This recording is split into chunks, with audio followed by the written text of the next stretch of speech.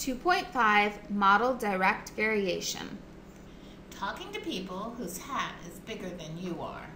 It's just common knowledge on campus that the size of someone's hat is directly proportional to how cool they are. Therefore, he is too cool for you. And this little sign right here is therefore, those three little dots. I use it all the time.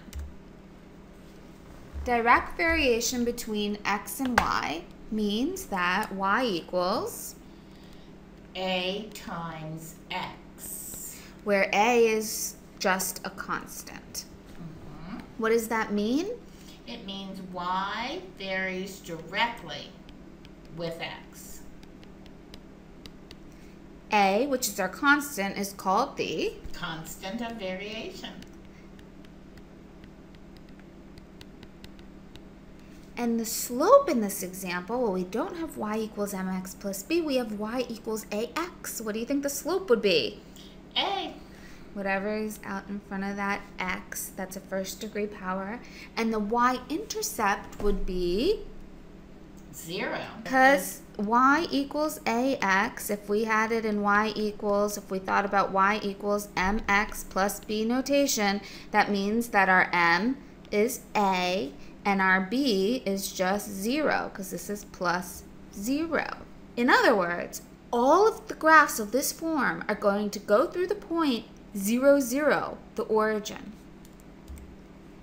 Write and graph a direct variation equation that has 5, 10 as a solution. Well, let's first use our formula, y equals a times x, and plug in this xy value that we're given. 10 equals a times 5. Divide by 5, divide by 5. A is going to be equal to 2. So y equals 2x. And now we'll graph that, and we also know that it has to go through 0, 0. So we'll start with that. Right, and then this means that our slope is 2. So we go up 2 over 1. Up 2 over 1.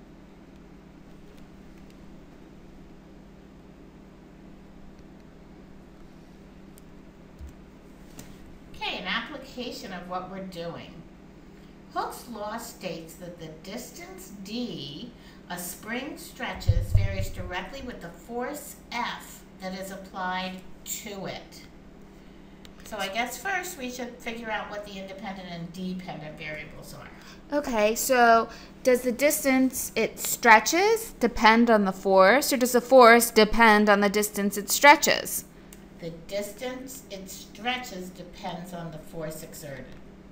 So the distance depends on the force that is being applied. So the force will be our x-coordinate, our independent variable, and the distance is the dependent variable. So suppose a string stretches 15 inches when a force of 9 pounds is applied. Well, that would mean that the force is our x-coordinate, our point is 9, 15. Y equals ax, 15 equals a times 9, divide both sides by 9, and we get a equals, the top and the bottom we can divide by 3, 5/3. In other words, y equals ax.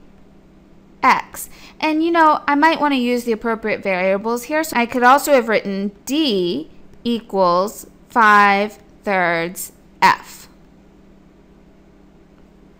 Predict the distance that the spring will stretch when a force of 6 pounds is applied. So I want to know the distance when the force is 6 pounds.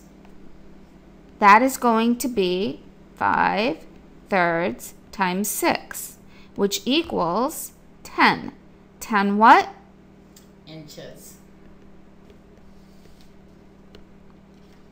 Dimensions of 5 rectangles, each with an area of 24 square feet, are given. Tell whether L and W show direct variation. If so, write an equation that relates the following quantities. Okay, I like to look at the equation y equals ax and solve for a. in order to see if this follows that pattern.